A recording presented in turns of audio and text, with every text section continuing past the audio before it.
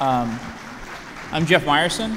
I host a podcast called Software Engineering Daily. It's a daily podcast about technical software topics. And my talk is called You Are Not a Commodity. Okay. Oh, I see. So much for the clicker. A little bit about myself. I grew up playing poker. I played poker in high school and professionally in college. And I went to University of Texas. I studied computer science. And after I studied computer science, I graduated and started working as a software engineer. I worked as a software engineer at a variety of different places, most recently Amazon. And after Amazon, I started a podcast called Software Engineering Daily, which is a daily podcast about a variety of software engineering topics. That's one of the reasons I'm excited about this conference. Is it really manifests the idea that we can study all of these different software engineering topics, and that's the idea of the full stack day, as I understand it. And since starting Software Engineering Daily, I've also started a variety of software companies. Most recently, Find Collabs. Okay, so again, my talk is called You Are Not a Commodity. What is a commodity? A commodity is a raw material that can be bought and sold. You are not a commodity. So how did you become a commodity? Well, it started with the industrial age. We got this thing called the assembly line, and the assembly line turned the worker into a fungible commodity that was easily replaceable. And this led to great industrial development, but the downside is that the worker became a commodity. And we all know that this didn't work out so well for the worker, at least in the short term, but we did get some great industrial services because of it. Now, this continued to the days of early programming, and it made sense because constructing early programmers required a gigantic team, and everybody had to do something small and fungible because things went so slow and so painfully. Today, that may not make as much sense, but we still are viewing software as this assembly line, this Kanban board of slow, painful iteration. And we brand ourselves as commodities. We call ourselves, I'm a senior Java developer. This is who I am. This is what I do. Just swap me in for any other senior Java developer. And we even aspire to be a commodity. We aspire to be a senior staff software engineer or a principal engineer or a fellow or a senior fellow, one of these interchangeable titles. You are not a commodity. Okay, so is this bad? Does this matter? Like, maybe we're doing this commodity engineering thing, but if we're still getting the benefits of the Industrial Revolution, who cares? Isn't this just fine? Well, this is what my nightmare was from the ages of 5 to 21. This is Zeebo the Clown from Are You Afraid of the Dark? It's an American Nickelodeon series that they used to air for children. It's terrifying. I don't know why they showed this to children, but they did. And so this was my nightmare up until I was 21. When I turned 22, things changed, and I started using IntelliJ IDE to debug and step through code and do all kinds of other commodity engineering tasks. And it became horrifying for me because this was my reality, and it was so tedious, and I knew there had to be something different. So when you're dealing with something that's really difficult and problematic, you have to take a step back. You can't panic. This is Eisenhower. He's one of my favorite grand strategists. Eisenhower knew that the Cold War was a problem, right? Like, the world might blow up. But he had no choice but to step back and golf sometimes, to let his brain relax and to sift through what are my options here. So, similarly, if you are realizing that you are a commodity, you need to take a step back and think through what are my strategic options. First of all, here's the strategy of no strategy, which is to do nothing, and you will be corralled off a cliff like these buffalo that are becoming a commodity. The second strategy is to stay at the company and be what is called an entreployee. This is where you build something that provides immense value to the company, and you get to receive a small fractional upside of that benefit. You might invent the like button and create some small percentage of it. You might invent the HoloLens and get some small percentage of it. You might even become Andy Jassy and be CEO of Amazon Web Services. That's actually a pretty good outcome, so maybe this is like a viable strategy, but it's not the one that's for me. Oops. Okay, so another strategy is to build your own assembly line. Now, we are living in a time when you can do this. You don't have to work at the industrialist assembly line. You can build your own. And I'd like to talk through how and why to do that. Okay, what does your assembly line look like? First of all, your assembly line should be niche. This is a great way to start because you are an individual, you have niche ideas, you have niche preferences, you have niche beliefs, you have a niche set of DNA and experiences, and so you should start with a niche. Amazon started with selling books on the internet. That is extremely well defined. Your assembly line should be fun. Why not? We've got so many different things we could be doing. Why not have fun while you're doing it? Your assembly line should compound. Anything that serves a reasonably large market, that market's going to grow, and it's going to compound. So you should factor in compounding into whatever it is that you choose to build. And finally, your assembly line should have adjacencies, because why stop at whatever first assembly line you build? You should be able to expand to adjacent assembly lines to make your assembly line more efficient and to have it synergize with other things that you're building. Okay, so we want to build an assembly line. Why not? What tools do we have to build that assembly line? The first tool, I'm biased, is podcasts. This is also useful for the strategizing section of your career as a commodity.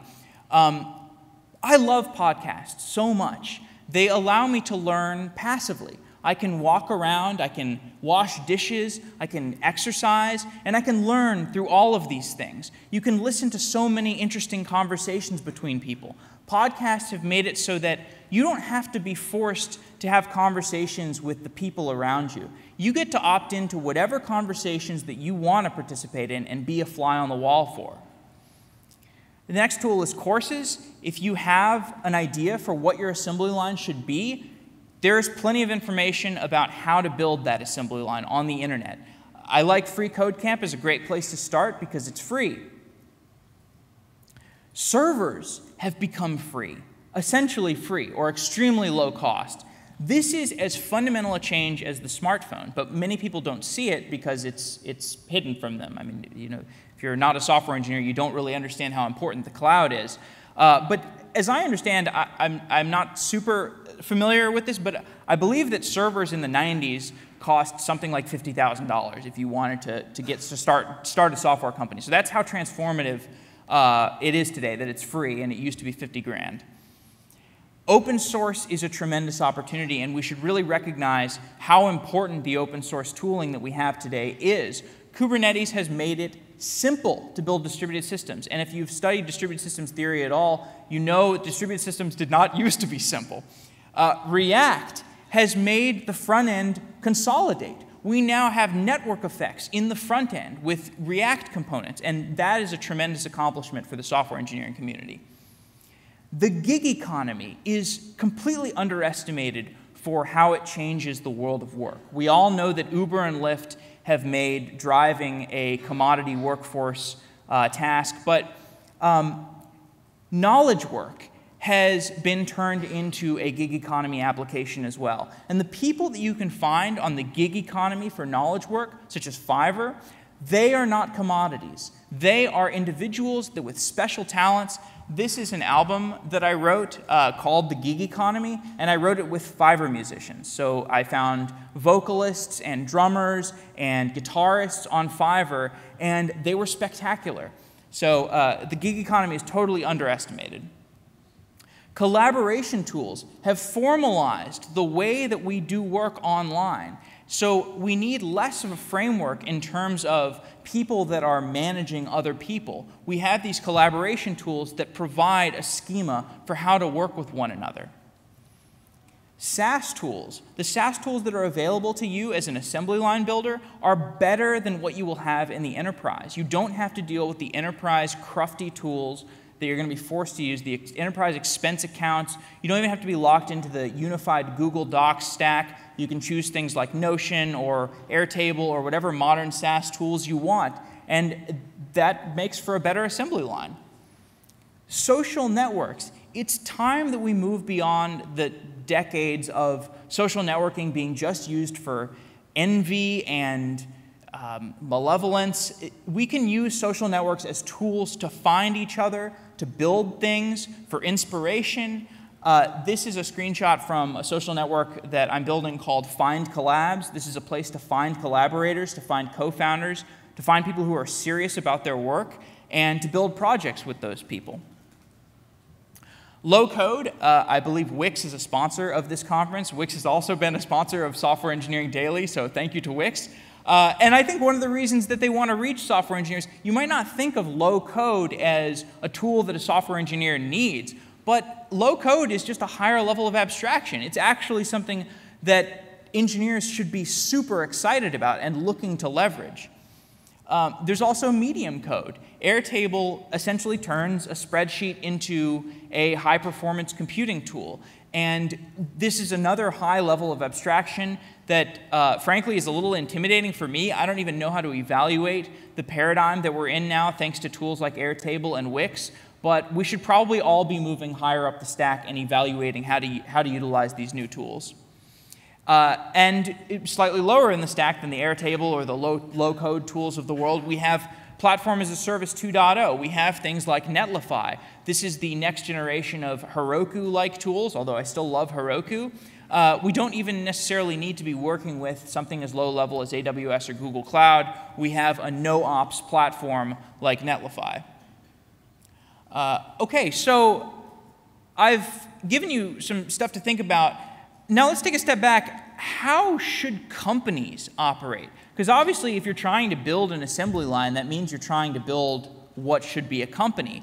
And furthermore, if you are managing a company, if you operate a company, that means that your employees now have the option to go build their own assembly line. How do you develop a company that they're actually going to want to stay at? This is an album cover from an album that I wrote around the time I was leaving Amazon. So I wrote it. It's called The Blue Badge. Everybody at Amazon gets a blue badge to work with to let you in and out of the building. I think Microsoft also has blue badges. And I think of a blue badge as the epitome of the employee status. Amazon was extremely inspiring for me, but I had a vision for what I wanted to do with my life. I wanted to write music. I wanted to record podcasts. I wanted to create software. And I did not find a path to allow myself to do that at Amazon. And I think that's something of a tragedy.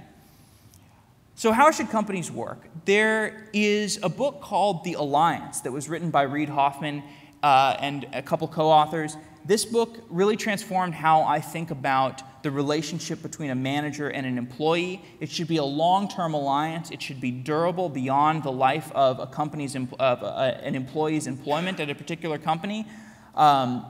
Alliances allow us to build durable relationships that are positive sum.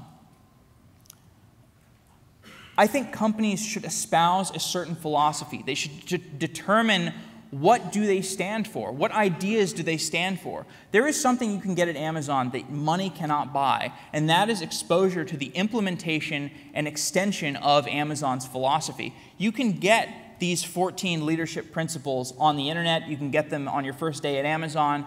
But seeing them at scale, seeing hundreds of thousands of people act in concert to implement these leadership principles is truly a thing of beauty.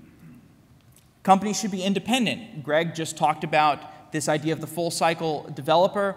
That is an epitome of developers becoming independent and having their independence encouraged. Facebook is also known for being widely decentralized and encouraging the independence and the mobility of the employees. On Software Engineering Daily right now, we're doing a series about Facebook engineering, and it has just been an honor to interview these different Facebook engineers and get an understanding for how this tremendous company was architected.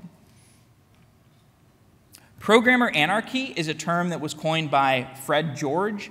Fred George is an engineering leader. I don't remember the name of his company, but they tried this thing where they removed all the managers in the company, and programmers were allowed to basically do everything. They did the design, they did the engineering, and they figured out what should be built. And it worked extremely well. There was cost cutting, things moved faster, and that's pretty cool. Now, it's worth noting that this was tried in the late 90s or the early 2000s. Google tried to do this. Larry Page said, let's remove all the engineers, and it didn't work at all. It was complete chaos. You had tons of engineers reporting to one senior engineering leader, and it was just a disaster. But today, we have Slack, we have GitHub, we have these beautiful collaboration tools that put in place a schema of how we should be working. Maybe we can just remove all the managers. I think companies should have at least 20% time. I think employees should be allowed to spend 20% of their time working on something that contributes to the company or maybe doesn't contribute to the company. Maybe it's art, maybe it's music, maybe it's writing their own software that they're going to build a company based off of. But the companies should encourage this. You should give your employees creative freedom because nobody else is encouraging creative freedom. Even in everyday life, societally, we suppress creative freedom. I think companies should have an internal Y Combinator-like model. I think, Y Combinator essentially embodies this idea that there are a lot of engineers, there are a lot of people who are capable of building companies, but they don't have access to the proper education, they don't have access to the proper resources to get started with their company. Well, if you're running a company, that means that and the company's doing well, that probably means you've instituted a pretty high hiring bar. So if you have this high hiring bar for the employees that are coming in the door, and they stick around with the company for a while, you should have a concerted model for how those employees can off-ramp. We spend all this time on the company onboarding. We should also spend a lot of time on the offboarding. If an employee is going to leave and they're an extremely talented employee, you as a company should probably invest in them.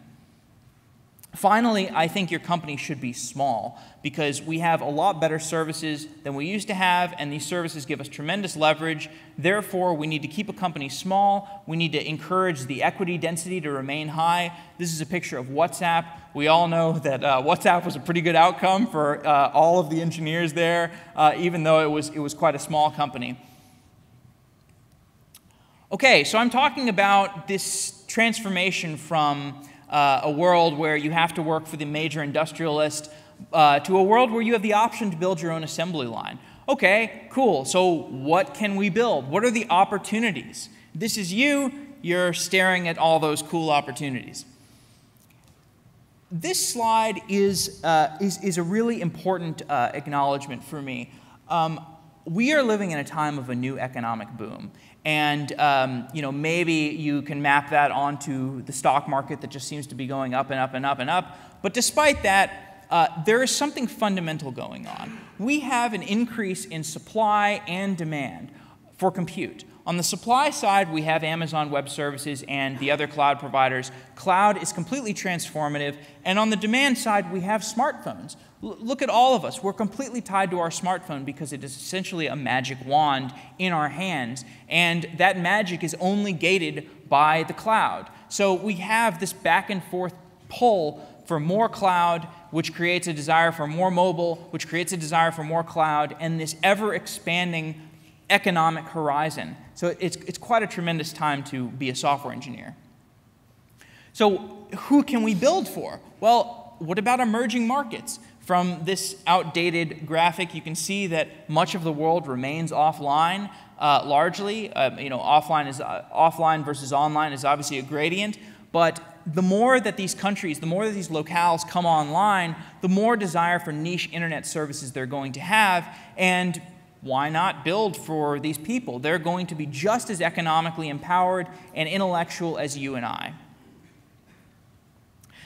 Getting a little bit more concrete, machine learning is obviously going to be tied into every single thing that we do. You can just look around the room and think of all the opportunities for machine learning. We've got some chandeliers. I don't think those chandeliers have machine learning in them.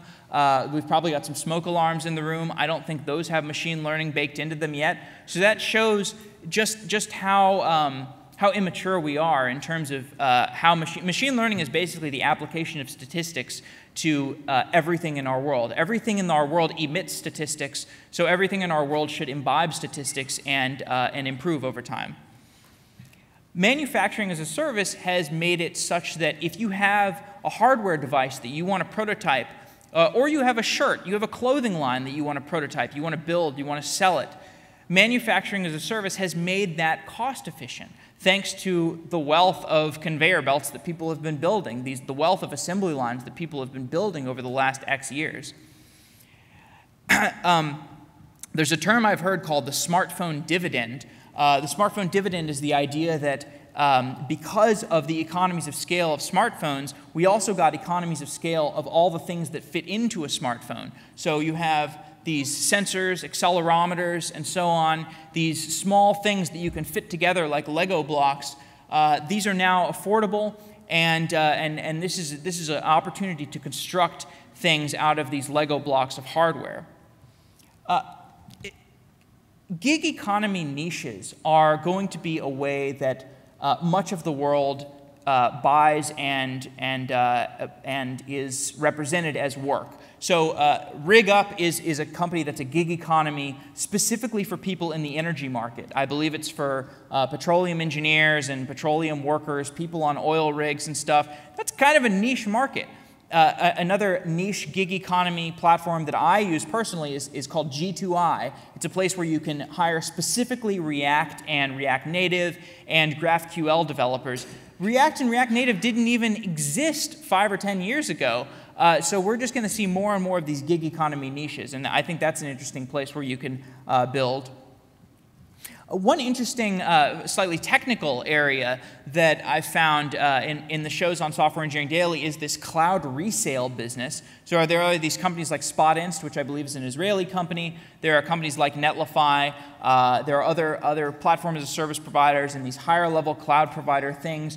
These things have great margins, and if you have an opinion about how software development should exist, you can turn it into a platform as a service, and you've got a great business.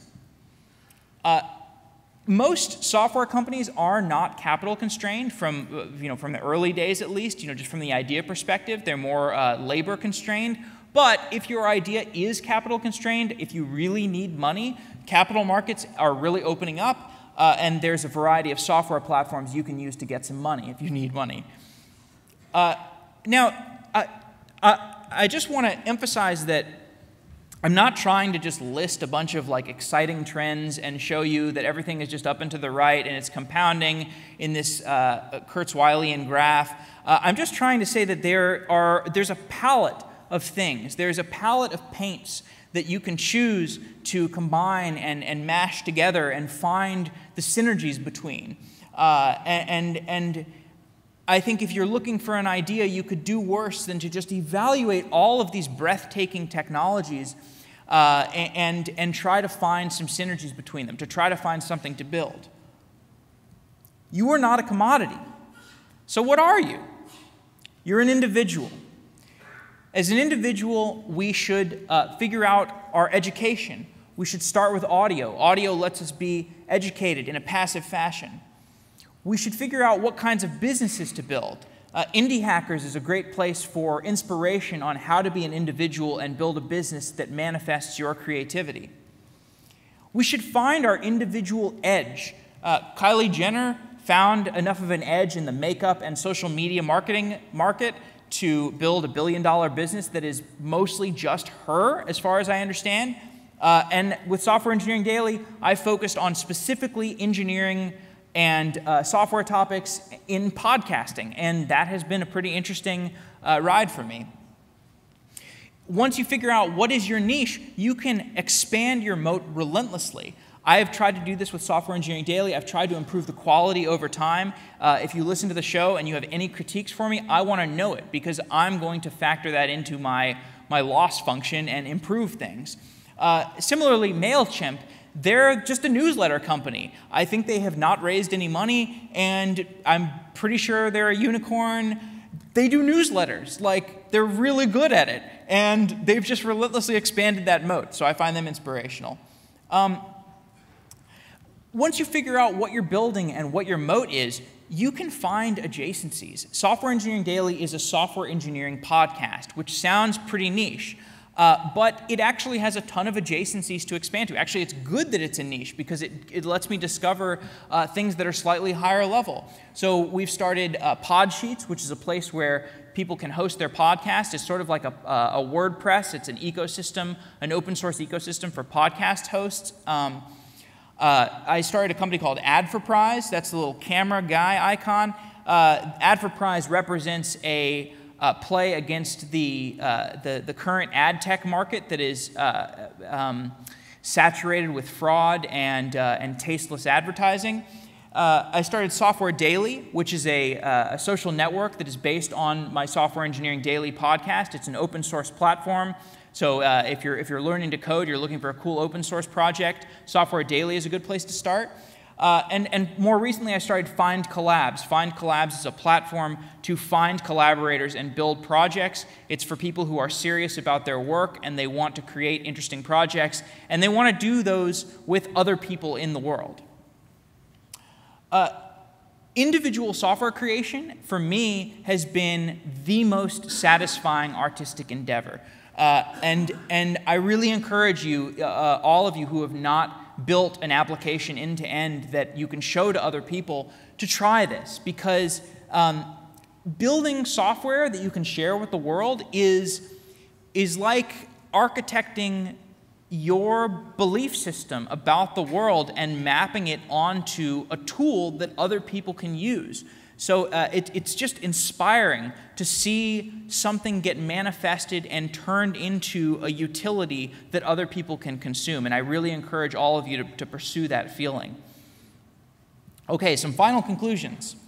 First of all, there are just some fundamental changes going on with our world, and we should really take a step back and question what is going on here, and how are we working, and is this the right way to be working?